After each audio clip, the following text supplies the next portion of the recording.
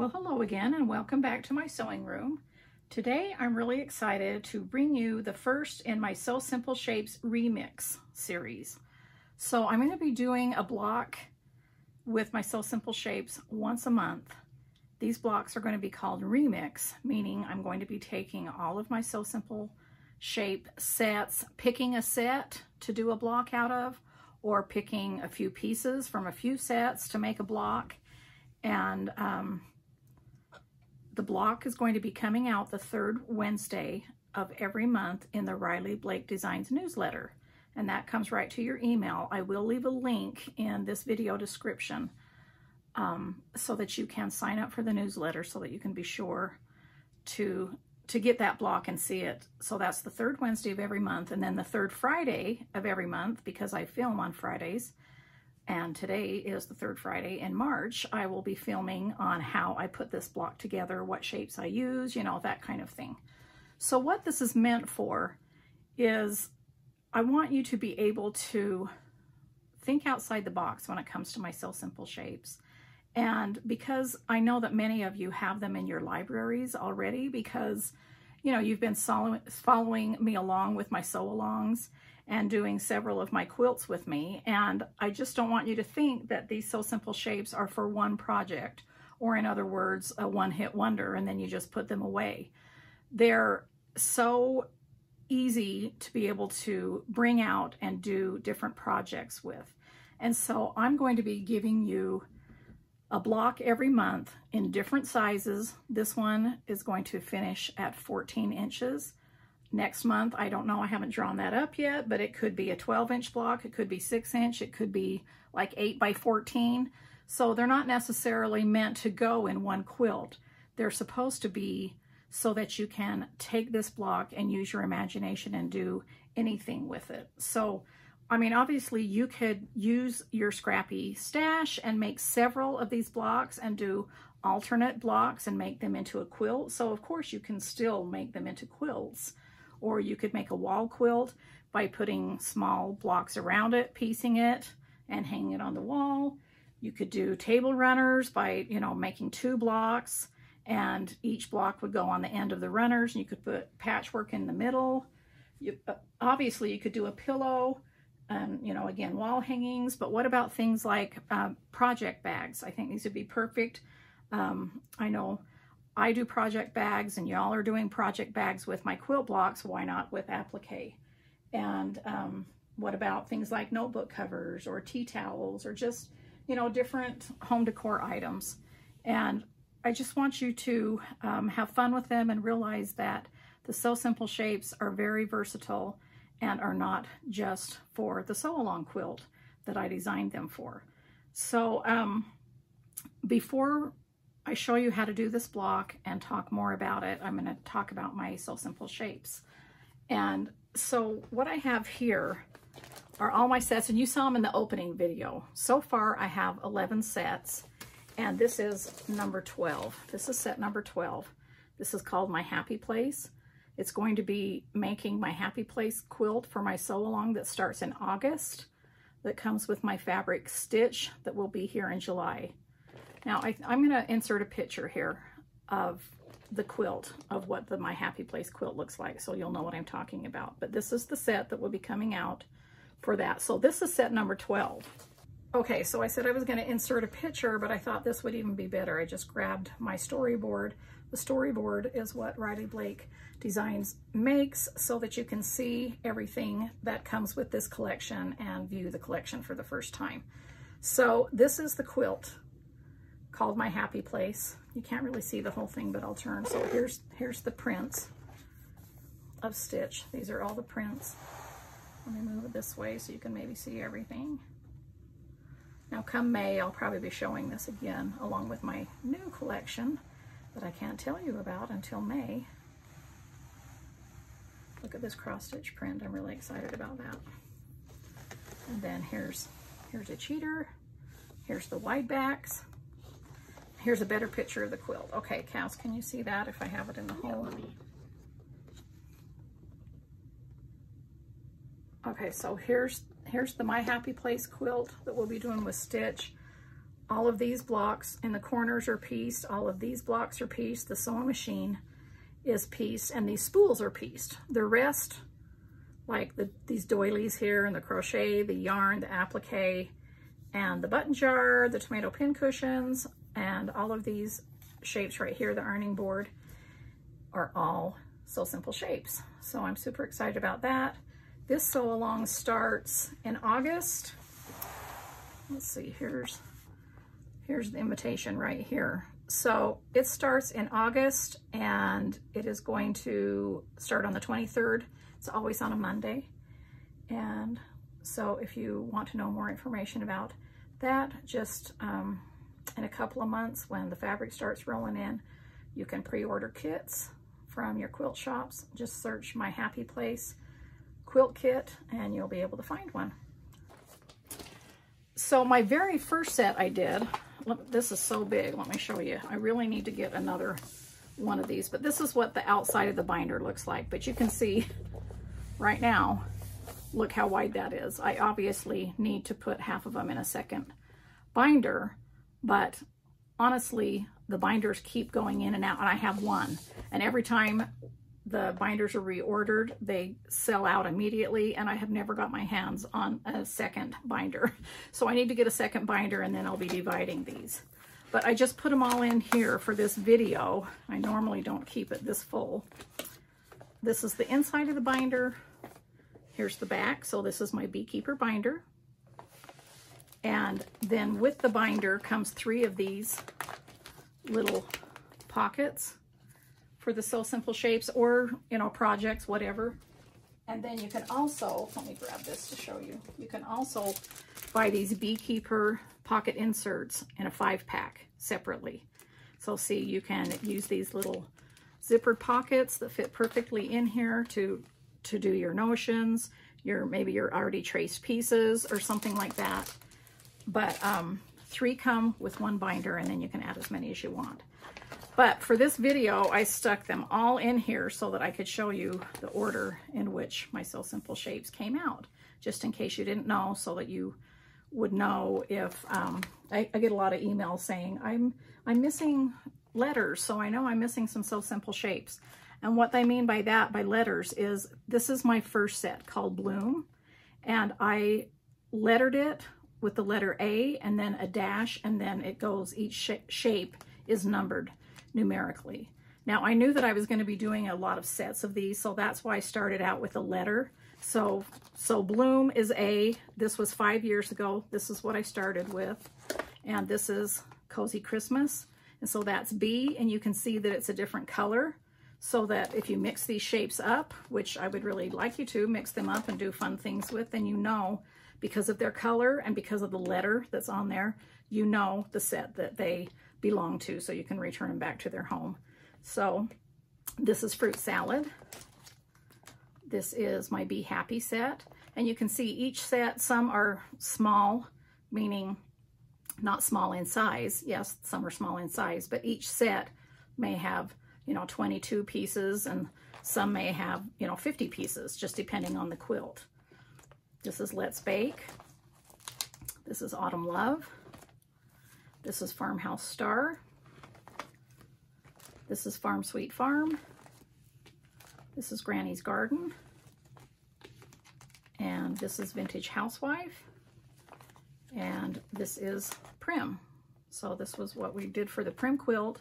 And this is the set that we are using to make this block today. But before I show you that, I thought, because I showed you all of these sets, that I might show you just kind of like a slideshow. I'll have Cass put together a slideshow of some photos from these sew-alongs that were made from these Sew Simple shapes, just like maybe 2 or 3 pictures from each sew-along, so that you can kind of get an idea of the variety and, you know, how versatile that these really are.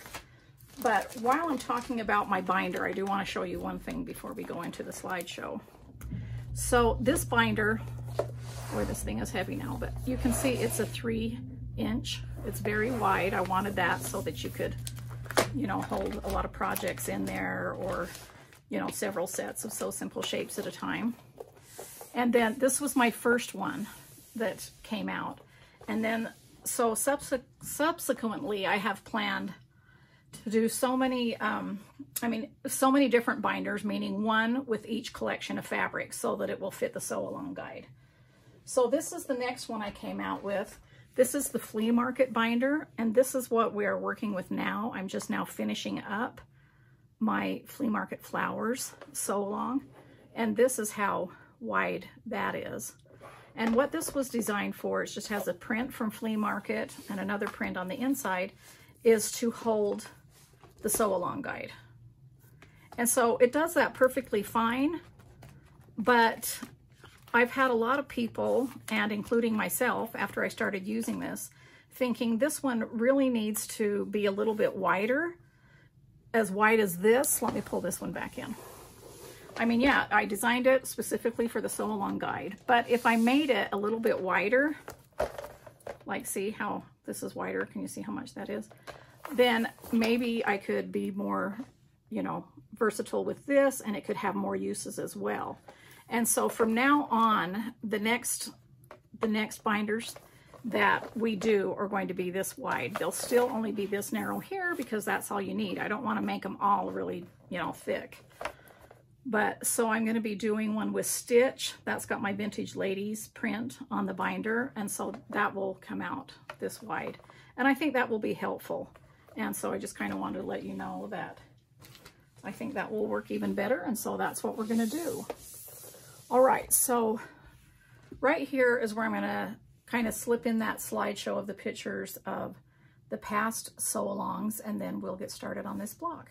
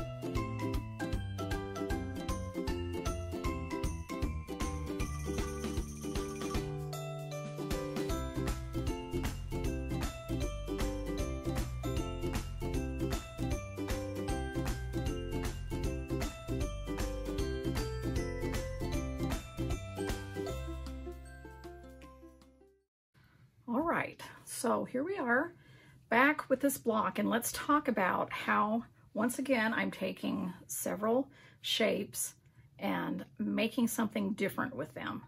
I never did tell you about the quilt that was hanging on the design wall here in my sewing room that you saw in the opening of the video. That one is called my Sew Simple Shapes series, and I did that on my blog. It's still on my blog. It was a sew along that we did a couple years ago, and it was basically the same idea that I did with this, meaning I started with my bloom shapes and then my Cozy Christmas, and I went in order, and I did 2 or 3 blocks that all finished at 12 inches that I made them with that set. And then I moved on to the next set and made 2 or 4 or whatever from that set. And I moved on up until my Autumn Love set. And that's what was current at the time. And so I ended with that. So I have, let's see, 4, 5. Yeah, so it's 20 blocks in this quilt. And like I say, they're all on my blog. And I will link to that as well, like week 1 or, you know, the big finish or something, which has links to the rest of it. So you could, you know, if you have my sets up to the point of Autumn Love, then you could do this quilt as well. And I just use fabrics from my stash and my bee backgrounds to do that quilt. All right, so here we have this block. Again, it finishes at 14 inches, but we cut the background 16 inches and I pressed it in half. Here are the shapes that we need from the Prim set. And then I've added a bonus one in here too. I'm going to sew this little heart that's in the set. This is K33. I'm going to sew up this heart because, you know, you can always put that on the basket if you want. And so I'll show you that in a minute. But this K37 is for the basket. Can you see this whole block, Cass? Mm-hmm. So if I lay it there, okay. Yep. So that's what that's for. This K61 is for the 2 flowers. And then for the center of the flowers, I have the K9 and the K10. And then for the basket handles is this cattail, K22. This was for the cat in the Prim quilt. And I'm using those and see how they meet. There's a gap there, but you can't see that because you place a flower there. So that's how I doubled those as the basket handles. Here's the bird, K42. And we'll talk about adding this little piece for the beak. And then this K43, which was a leaf, is now, sorry, that's the wrong one. K51, which was a leaf, is now the wing for that bird. And then this K43 are the leaves here. And then I've got stems, and we'll talk about those too. So I want to show you what I did for the trim of the basket, which is K16. What this is 2 of them exactly side by side. So what I did for that is when I go to trace it on the interfacing, let's see, let me grab my interfacing. I should talk about this real quick. So this is the sew-in interfacing. And I developed, you know, after a couple years, probably a year and a half, I was partnered up with Riley Blake Designs and with Pellon, and using some of theirs and packaging it for my sew-alongs, but it still was just a little too thin. And then some of the other, you know, Pellon was either too thick or too thin, and it really wasn't, I don't know, I just really didn't, I don't know, there was just reasons that I didn't want it really thick and reasons that I didn't want it really thin. And so finally I came up with this weave, and Riley Blake Designs are producing this, and I really like this. It's a really good stable one, and it's just sew-in interfacing, and I love it. I will never look back. I love this one. It's just, it's not too thin, so it's not really flimsy, and it keeps the shapes really nice. And so this is what I use. And so what I do when I go to use my shapes, this is kind of what the piece looks like. Here's just a scrap piece. So I'm just going to show you how I traced these on. Let me grab a pencil. I just use a mechanical pencil when I trace my shapes. And so I'm just going to put it right here. Can you see that, Cass? Mm-hmm. Okay. And then I'm just going to trace around the whole thing. This is kind of far away from me, so you guys can probably see this better than I can, but it's just, you know, a matter of tracing around the shape. And when you put it on this interfacing. It's really nice. It doesn't slip around. So I still make sure that I trace that line, but then I know that I can set this right next to it and just continue tracing. And so that's what this basket width ends up being. So that's how I start to sew my shapes, is I just trace them first on interfacing. And then I can go ahead, let's see, where's my little board? I'm layering things here so that I can have everything at my fingertips for you, but they're kind of piled up. Okay, so then I just grab this. Let me grab some scissors or my rotary. Let's see, where did I set my rotary? Here's one in the drawer here. You can just use scissors or a ruler, and you don't have to be, you know, real exact, but I want it to be about 1/4 of an inch bigger. Now I don't want to cut around this whole shape like this, you know, to go around each thing before I sew. The trimming comes after. I like it to stay either in a square or a rectangle because that adds stability to your piece when you're sewing. And that's the point of having it square or rectangle, so that you sew it first before you do that trimming and trim things out on the bias. It just keeps things lying flat and they don't distort while you're sewing. So that's what I do with that. That's how I trace that, and I end up having a piece here already traced, and that's just what it looks like. So I keep this right side up. I want to be able to see this line, and then the piece of fabric I just put right side up as well, and then that's ready to sew. So what I've done with these shapes right here is, if they're repeated shapes, meaning we have 4 leaves in the block, so I already sewed 3 of them, and we have more than one piece. We have double the amount of these, so I did half of these. And here's my background, cut 16 inches square, and it is pressed in half. Well, it's folded in 4s right now, but I did press it in half one way so that I can kind of start centering the block when it's time to lay that out when I do all the pieces. So before I go over and show you how to sew the pieces and how to shape them, I'm going to show you about the bias. So what we do for the bird, let me unstack this again. Okay, so what we're doing for the bird's legs is 1/4 inch bias, and what we're doing for the stems is 1/4 inch bias. Now this is straight bias, meaning I just cut it. I just cut a strip 5/8 of an inch wide, and that's what I always do for the 1/4 inch, 5/8 of an inch wide, and I'll show you how I run that through my iron and run that through the maker to make that size. But if the stems are curved or anything needs to be curved with the bias, then I will cut that out on the bias. So that's what I'm going to show you what I do now. Let me grab my jar.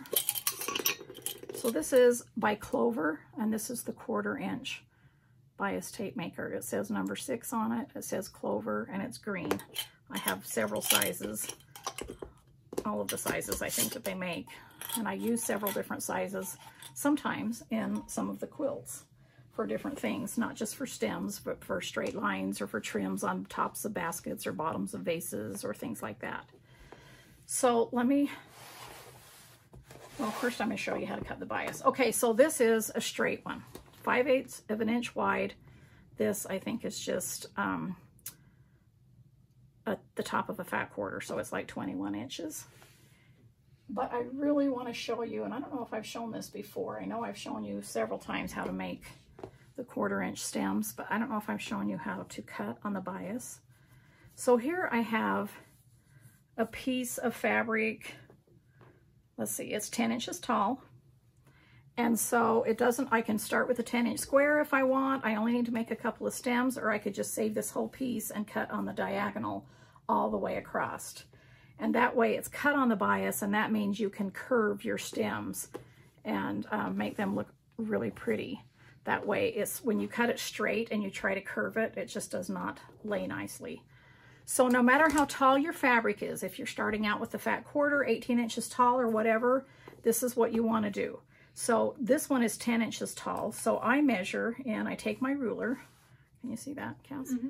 I take my ruler and I measure 10 inches in, and I grab a pin and just stick it there for a second. So I know that that's 10 inches. So here I have 10 inches, here I have 10 inches. So I know that if I cut from point to point, I'm cutting a square, and that's directly on the bias, and that's going to give your best curve and your prettiest fabric.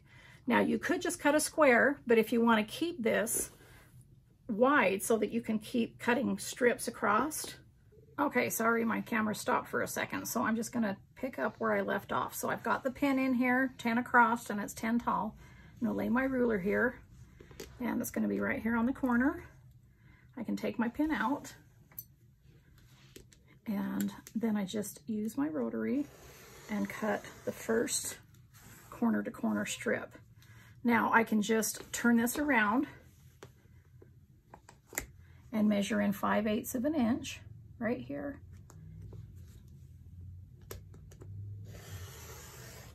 And there's one stem cut that I can run through the maker. I'll cut another one. For this block, see, they're not very long, so these first two cuts would be fine for these two stems. But while I have the stuff out, normally, I won't do that today because, you know, of course, because of filming, but while I have it out, I usually will cut this whole piece and just keep going and running them all through. And that's why I kind of like to keep this wide so I can keep cutting as many strips as I want. Then I have this old spool of the color peony, a vintage trim that I used all of it. So I kept this and I keep it wrapped around the spool and pin it on the end. And I keep it with my applique and, you know, in a container with these so that I know that when I'm doing blocks, they're all ready to go. So I already had this, and that's why I chose to use this fabric from my Prim collection for this stem, because I already had some made. But anyway, so let me make this second cut. And again, I would just continue to cut this if you don't have the time to do it, since you already measured. At the time that you're doing it, you could always just fold the fabric up, since you've already started it, and put that in the same container or with the kit so that you know you've already got some diagonal, you know, cuts going. So let me move that mat out of the way, pull my iron in, and show you once again how I press these in case you have not caught a video where I've shown this before. So here I have a straight one, and here I have one that are on the bias. Now look what happens with the straight. They have a little bit of give to them. So you can curve a little bit with straight bias, but not very much. But look at these, what these do. They really have a lot of give. I could really stretch those out. And that's what makes it so that you can bend them, and they're very, you know, lay very nicely. So the first thing I like to do is I like to spray my strips with a little bit of water and starch. I like to use Mary Ellen's Best Press starch, and I always starch my fabric with Mary Ellen's before I cut my pieces out, because I don't want to shrink them after I've cut them. So I'll just take this mister bottle. By the way, this is my new mister bottle, my So Vintage mister bottle, and it just sprays out a mist, and this will be available this month. So I just like to, you know, get that on there so that it holds its shape once I start to press it through. So for the straight, what I do is grab these scissors. On either end, I like to cut a point first, just so that I have something that I can start with.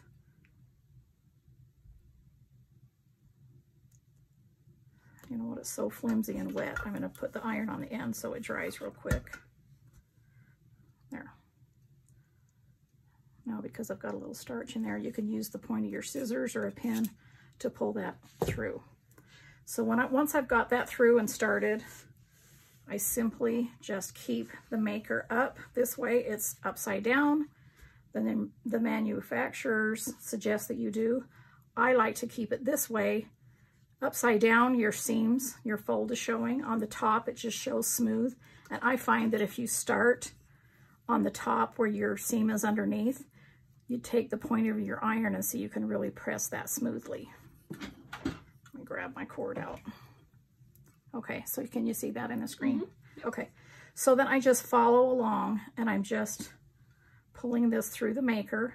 I try not to touch the tip of my iron to the maker because they're both metal and then they'll soon get very hot. And so that's all I do. I just continue on going through. I let it sit there and dry. So see, if I was doing it on this side, it may, I can't see on the other side if it's going smoothly or not. So that's why I like to do it with this side up so that I can see that it's smooth. So I'm just gonna pull that out. That's long enough for right now to use for the bird legs. So I'll just set that aside. And then for this, I'm just gonna press that end and dry it. I'm gonna do the exact same thing.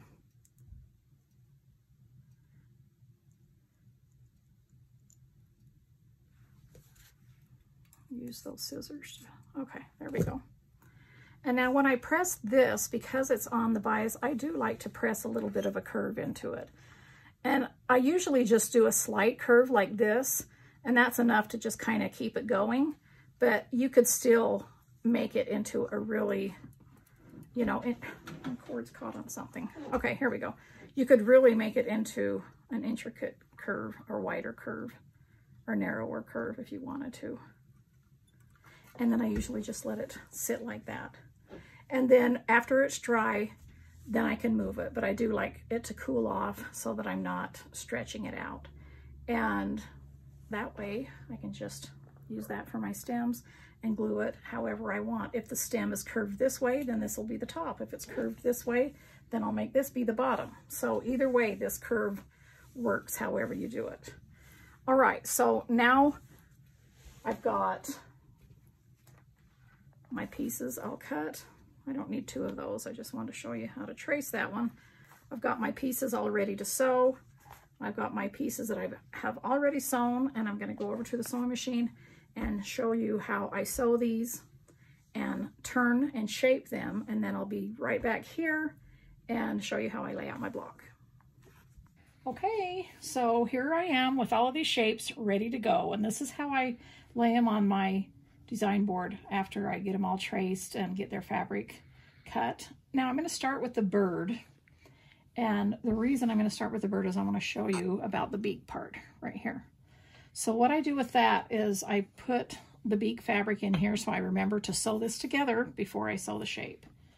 So what I do is I simply just do a 1/4 inch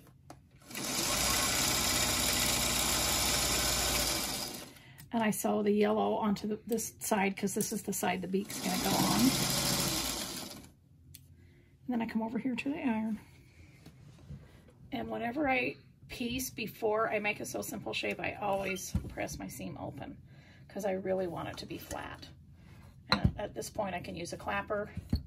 These are the Riley Blake Quilters clapper, and makes your blocks flat and more accurate because I've pressed my seams open. Okay, so now I've got that joined on, and all I do, because this is see-through, I can set my shape wherever I want it to go. So if I put it clear over here, you can see that's how deep the beak is going to be. I don't want it quite that deep. You know, probably, I don't know, I kind of like how that looks. So I just set it like that. You can grab a pin, but you don't always have to pin these unless they're great big, because this really kind of does stick to the fabric and it's nice. So when I start my shapes, I don't start in a corner or anything like that. I just kind of like to start in the middle, and I sew right to the shape. I have a regular stitch on my machine. On the Featherweight, it's a 12, but this is just like a regular stitch that you would piece a quilt with. Not too small. You don't want to gather up your pieces, and you don't want it too large because then that will also gather up your pieces. So I just do a regular stitch, and then I just literally stitch right on the line. Easy peasy. I stop at the corners, just pivot. Now, a really good tip and trick to this is to always have a foot. I do this when I'm piecing and everything that has like an open toe, or even if it's not called an open-toed foot, a foot on your machine that you can actually see where the needle goes down into your piece, whether you're piecing a quilt or sewing on the line or anything. I like to see exactly where my needle is going. I never like to guess.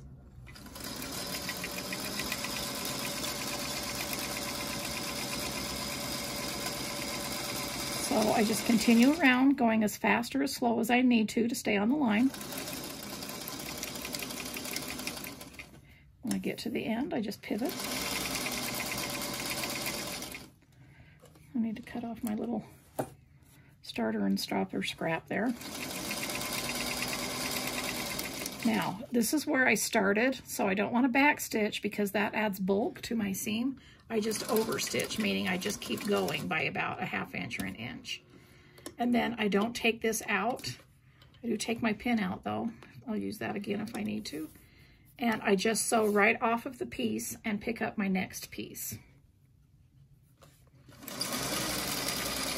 And I'll just do the same thing. I don't want to start at a point. I just sew right into where the line is and start from there. And then I'll just cut that out. This saves time and thread, just chain piecing them.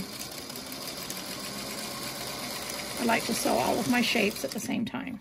Okay, so before I'm going to speed up the video and just sew all these pieces. I don't think you need to see me do it in real time, but before I do that, I realized I forgot to tell you one thing about the tracing.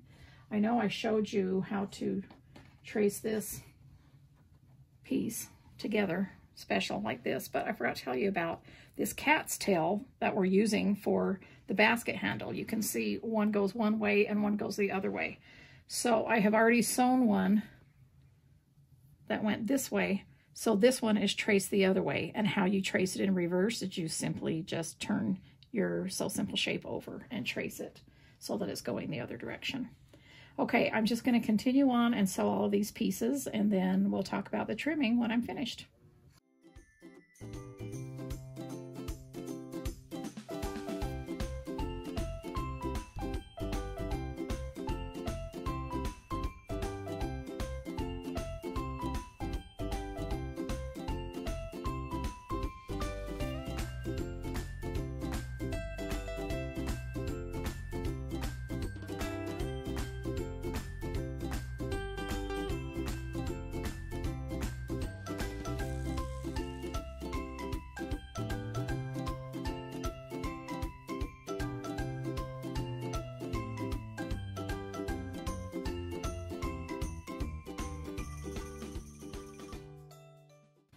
Okay, so I have this last piece, but I wanted to show you one thing because you can see through this. It's really awesome. So I've got this piece of gingham right here, and I wanted to show you that you can kind of line it up so this straight line goes across the gingham, so it's going to be straight and it's going to look really nice. So that's what I did. I lined it up right there, and I'm just going to grab a couple of pins and pin it, make sure it stays in place. So I kind of like, you know, to have things straight when I can. And it's really nice that this is see-through so that you can really set things on your fabric and kind of, you know, if you're a quilter, you know what fussy cut means. This is kind of like fussy sew. You can lay your applique, your traced applique shape onto your fabric and line it up to exactly what you want your shape to look like with the fabric showing through.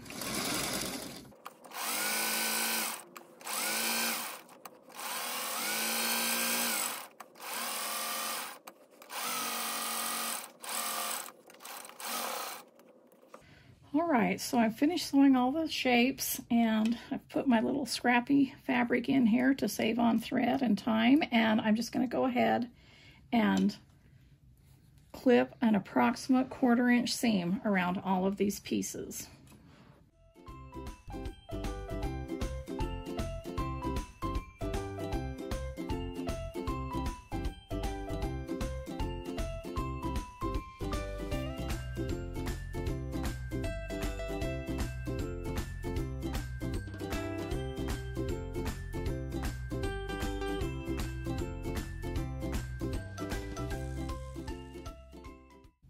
Okay, so now they're all trimmed, and now this is the point where I separate the ones that I need to clip the inner curves, or what I call like a cleavage piece. So this would be a cleavage piece right here.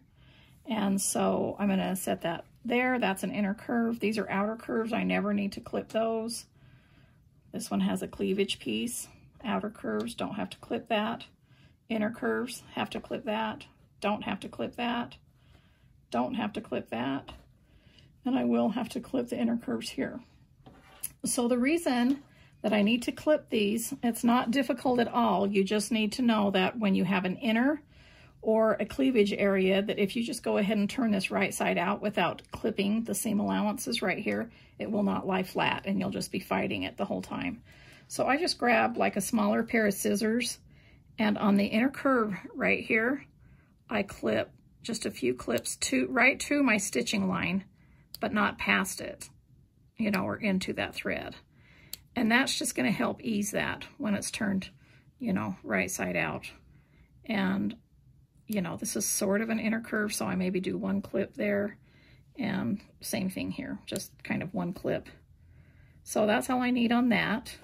On these, all I need to do is one clip on each cleavage area, and I just go right to my thread and not past it. And that's really going to help when I go to turn that. So I'm just going to continue on and clip these, and then we'll talk about turning.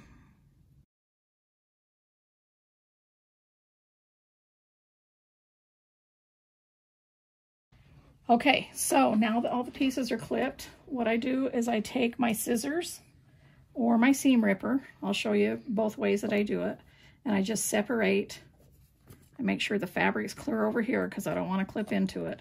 And I'll just do a little clip so that I can cut like an X. And I just feel with my fingers on the other side that I know I'm not going to be cutting that. So this one, this X size right here is going to be plenty to turn that, so that's all I do. When I do the seam ripper, you know, you kind of have to be brave to do this, but I like to use a seam ripper as well. And I just start with a piece like this. I want to keep this intact. I don't want to go all the way and cut that to the ends. So probably about 1.5 inches up. I'll just start right there and move along. Move along, and I stop about to that point. Okay, so I don't do an X in that. That's all I need to do on that piece.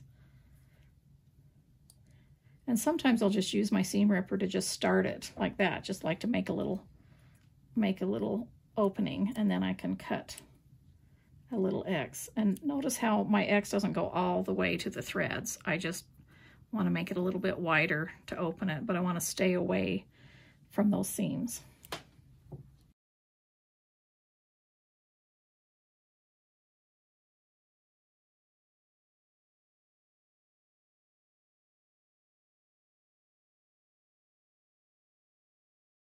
So once I've got them clipped, I simply just take my fingers and start turning them.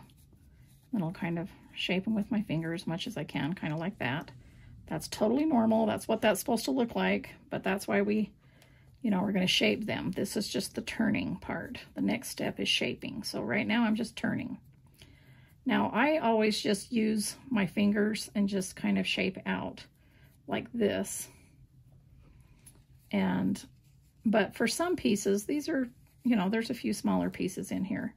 If you have a problem turning them, I've never had to use these, but I put these out so I wouldn't forget to show you. But these are hemostats, and a lot of people use these hemostats because you can open these and then lock these into place, and you can, you know, pull your fabric through. So you may want to find a pair of those if you have a problem turning your smaller pieces. But I don't know, I've just been doing this for a long time, so I don't seem to have a problem with it. And sometimes you can kind of shape like that a little bit.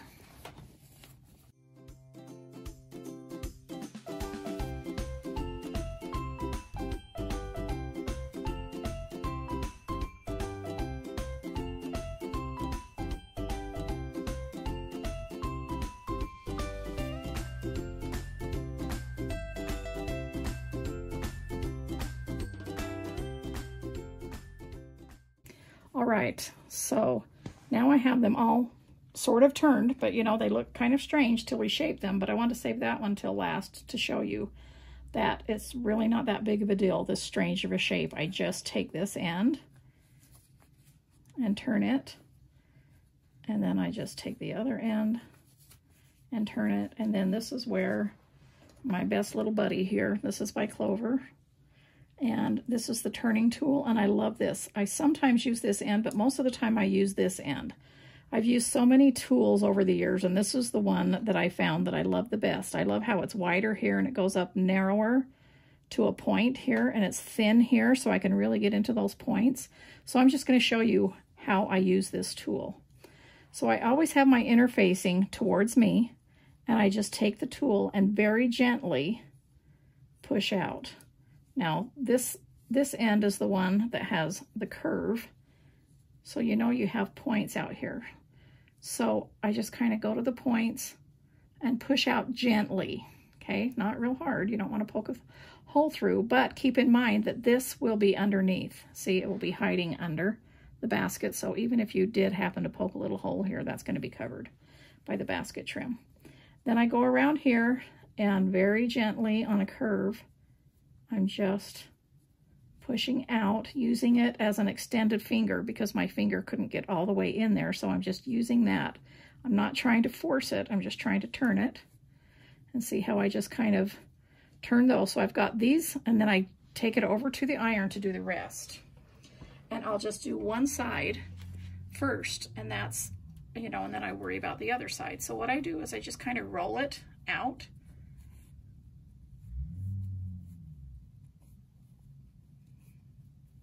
And then I start with the iron and just use the very tip of my iron, and I'm just pressing those creases in. Okay, so now that's going to hold down, and then I just do the same thing with the inside curve. And so, you know, you just manipulate your piece.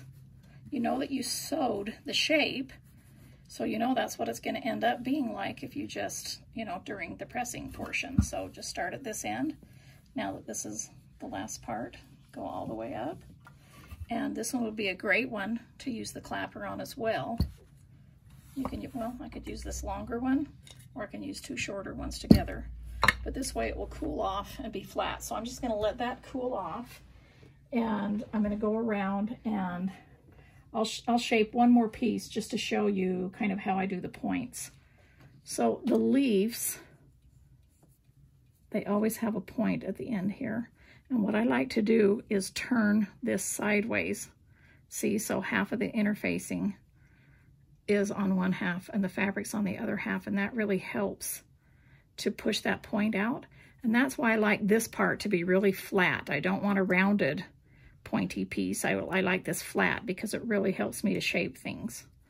And then I just continue around in a curve, in a very slight curve. Now, when you're going around, if you happen to poke a hole through, you'll get like some threads from the fabric, like some frayed edges, and all I do with that is I take the Sue Daily glue that I use to glue base this block, which you'll see in my next segment. But I'll just glue a little bit, and I'll glue it down onto the interfacing and just let that dry, and usually you can save your piece that way. So, you know, ask me how I know that. I've had to do that before. But after I shape them, I can either take them over to the iron, but I wanted to show you that I can also, and I do quite often, use my seam roller here.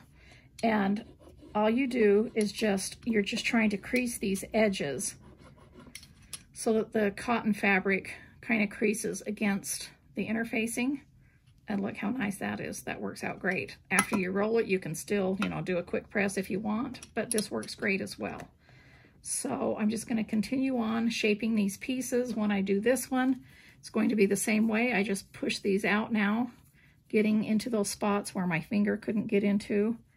And I find because I'm right-handed, it's much easier for me to go into a motion this way when I'm shaping those circles. It's really awkward for me to try to go this way, but if you're left-handed, that's probably, you know, what you want to do. But where I'm right-handed, it's just easier for me to turn my piece however I need to to make and shape those scallops.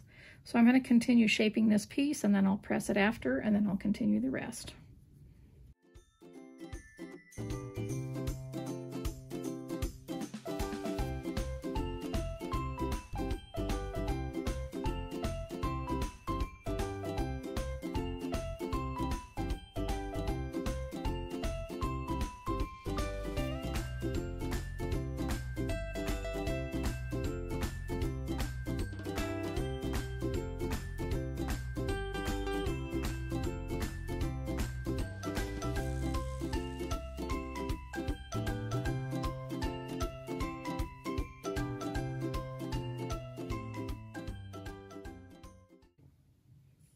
Okay, so I'm back because I stopped the camera for a minute because guess what? I poked a hole right there through the last piece that I was doing, that circle.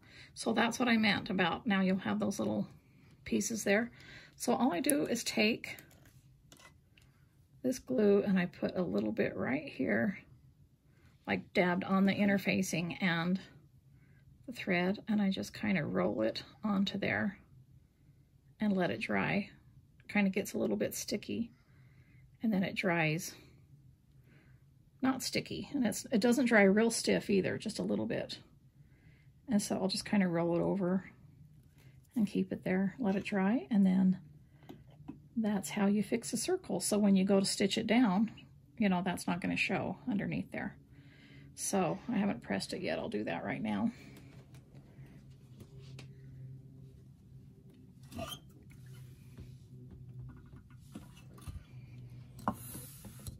Okay, so it stuck up after I pressed it because I didn't let it dry because I was trying to hurry because of filming, so I'll just simply do it again. And let that bend over. And then also, if you didn't want to apply the glue right here to fix it, just remember that when you are stitching, you can take your needle, if you're hand stitching, and just tuck those extra threads under and then stitch around it.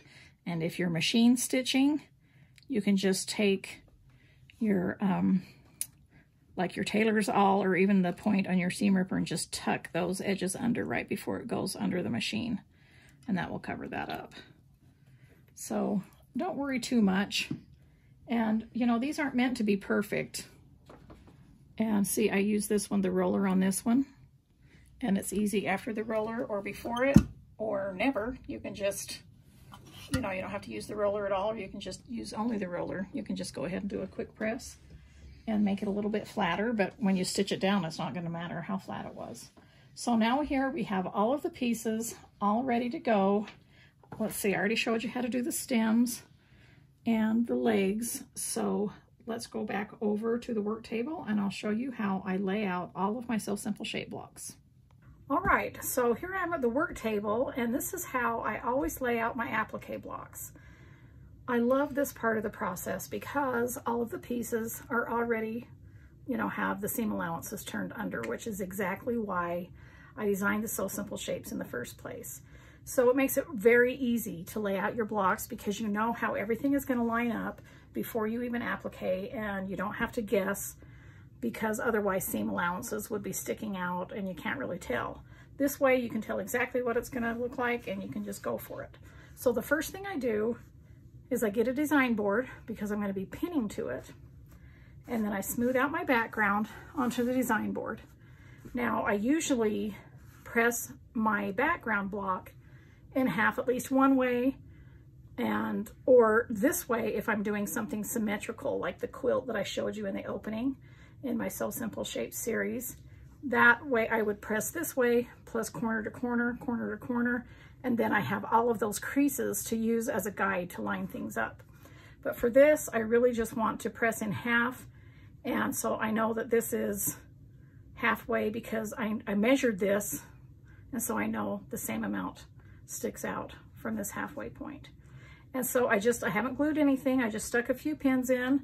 I have pin cushions. This is a magnetic pin bowl that my friend Jody painted me several years ago. And so I use that. And so I've put the handles up here, but I was able to put a little bit of a space because I'm going to take my little scallop piece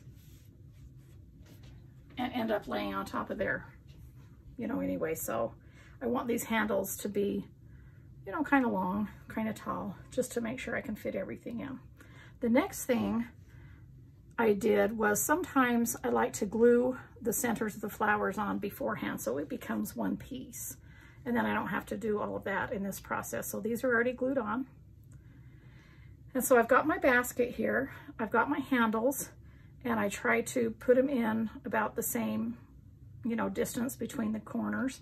But what really helps me the most is I know that this design, when I drew it up, is going to be 12 inches tall, and this is 12 inches wide. So I know it's going to be 12 inches tall, 12 inches wide, and then I'm going to trim up the block afterwards. You know, that's why I always cut the background a little bit larger so that I can trim it up after. But I know that I'm going to trim it up to 14.5. So I hope this ruler doesn't glare too much, but this is what I do. Is it too, can you see it, Cass, or is it just, okay. So I use this to lay out my pieces a lot. So I use this and I use a measuring tape. So I automatically know this is going to be 12 inches wide, obviously, because that's what the piece finishes at. But before we started filming, I put this here and it was like 11.5 inches tall. So then I knew that I could move my flower up a little bit. And so these are the first things that I started pinning. Okay, so now I'm looking at my bird thinking, yeah, that's about where I want it. It's not going to extend past this point. So I'll put it there, and I just kind of tentatively set these here, you know, to kind of lay them out before I decide to pin them in. This flower, I want to be kind of sticking past the handle, kind of looking like that. I just want to make sure I leave enough room in here for a leaf. So I might need to bring this down just a little bit so that I have room for my leaf here. And I just kind of set them here like this before I put the stems in to make sure I don't need to, you know, like say, okay, maybe I should move my bird out a little bit so I have a little bit more room for this leaf. Now I cut this stem about 6.5, 7 inches long, and it's already curved.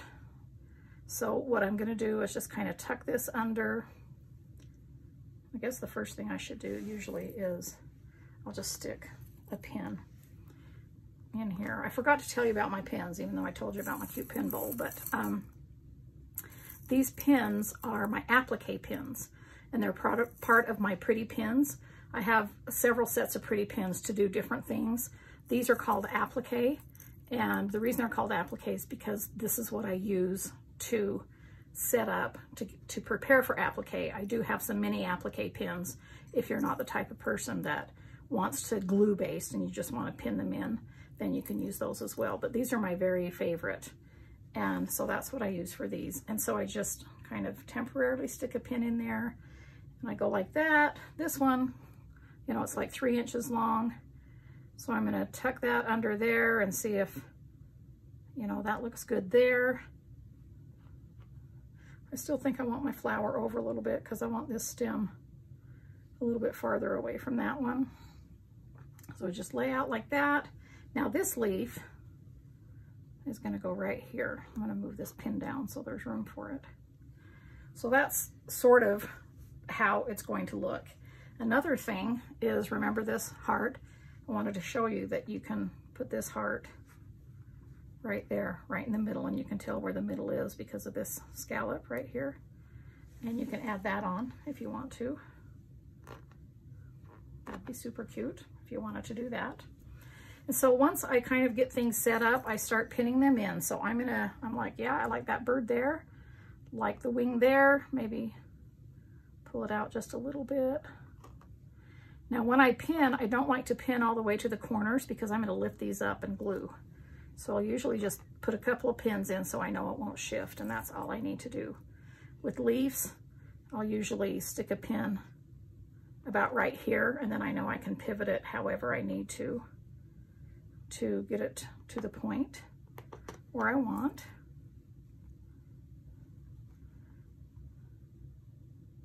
So that, since those centers are already there, I just really only need to put a couple of pins in that flower so I know it won't shift.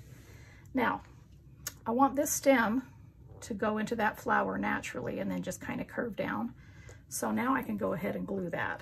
And what I do is I just put a little thin piece of glue there, of the Sue Daily glue. And then I just tuck the remainder. I could trim that shorter if I wanted, but I just tuck the remainder under the flower. And now I know I can bring that leaf closer, or I can push that stem over. You know, there's always a lot of room for leeway. So I got that. I usually really like to do my stems first, and then I can make everything look nice from that point. So this one, I'm just gonna, just kind of a natural curve coming down. And really you can't, once you have your parameters of knowing, okay, I want it to be 12 inches wide and it's good to go, then within those parameters, you know, you don't have to be so perfect or anything. You can just kind of set it up how you want.